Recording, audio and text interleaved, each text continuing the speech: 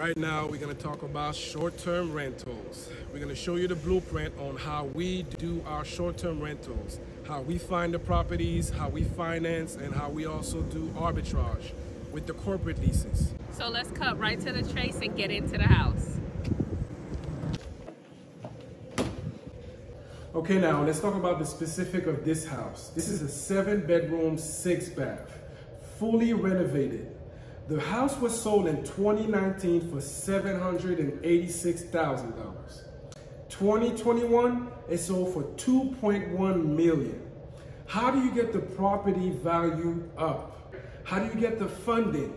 There's multiple ways. You can partner with friends, just like this property, where you have 3 or 4 partners who are invested in this property and they all get a return.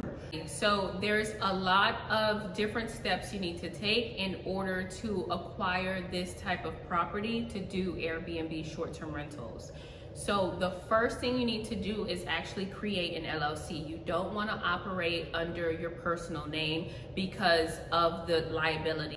The second step is you want to get licensed. You don't want to do business without a state license. So we recommend that you get a hotel and restaurant license for short-term rentals, and different states have different regulations.